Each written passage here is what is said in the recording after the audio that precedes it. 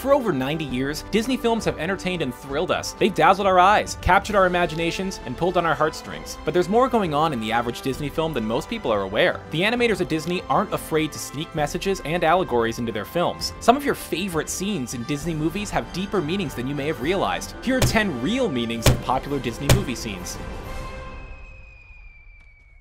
The Incinerator in Toy Story 3. Yes, it's true, we were all crying our eyes out when our toy heroes looked like they were facing their impending doom. Some people have suggested that this critically acclaimed Pixar movie is an allegory for the Holocaust. The toys are taken from their home and sent to a daycare where they're forced to work all day under the watchful eye of evil Lotso Huggin' Bear. Of course, extending this metaphor would mean that the Incinerator is an allegory for the ovens at Nazi concentration camps. Is it dark? You betcha! But it also teaches kids about the fragile nature of morality. Race relations in Zootopia.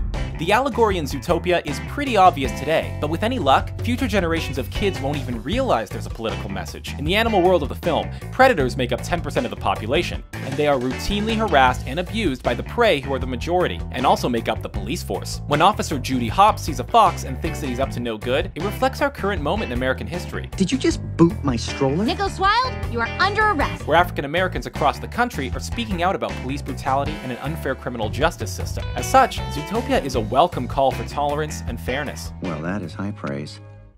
Hamlet in The Lion King.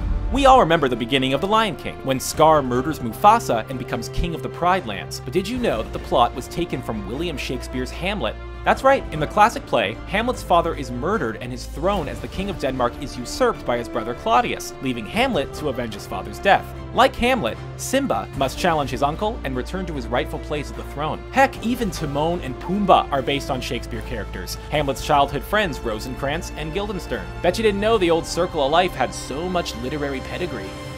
Dante's Inferno in Frozen. Speaking of literary pedigree, Disney's Frozen gets its inspiration from an unusual source. While the story is loosely based on the Hans Christian Andersen fairy tale, The Snow Queen, the scenes of Princess Elsa in her ice palace are inspired by the imagery of Satan in Dante's Inferno. While most of Dante's hell is an inferno, as the title implies, the last ring is where one finds Satan, trapped in a frozen wasteland and unable to escape. Every time Satan flaps his wings, he freezes himself further into place. Likewise, Elsa is trapped in her frozen palace, unable to leave without turning things to ice.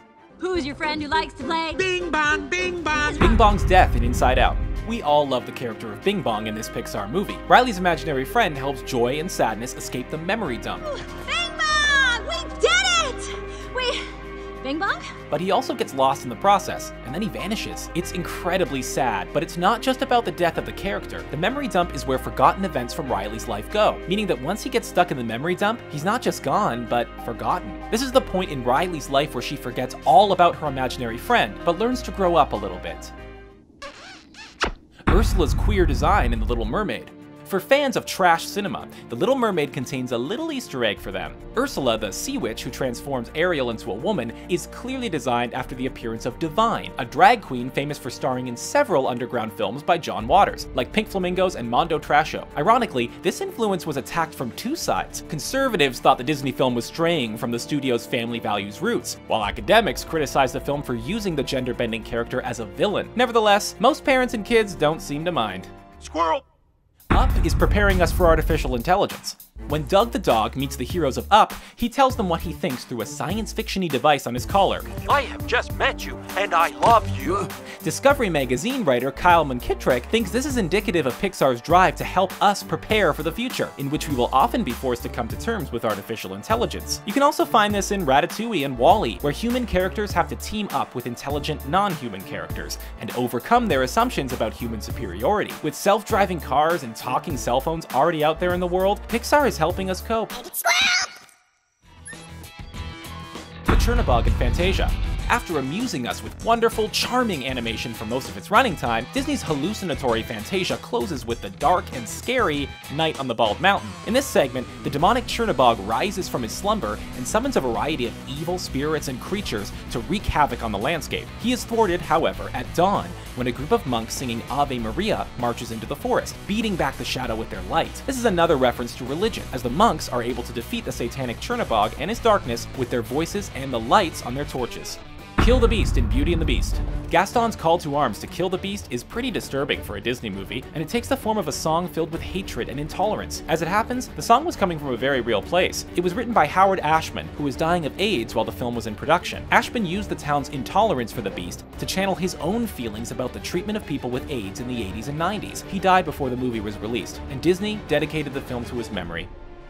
Christ allegory in Tangled. Fantasia isn't the only time Disney got religious. In fact, some Christian fans have claimed that Tangled is a straight-up allegory for a section of the gospel. This twisted take on the Rapunzel fairy tale sees the princess as a prisoner of a witch, Gothel, who has kidnapped her from her parents and raised her as her own. When Rapunzel tries to leave the tower, Gothel tempts her stay and tells her the world is full of danger, but she cannot be contained. This is an allegory for Jesus' time in the desert, 40 days and 40 nights being tempted to stray from the light by Satan. Like Jesus, Rapunzel rejects those temptations and seeks the light anyway.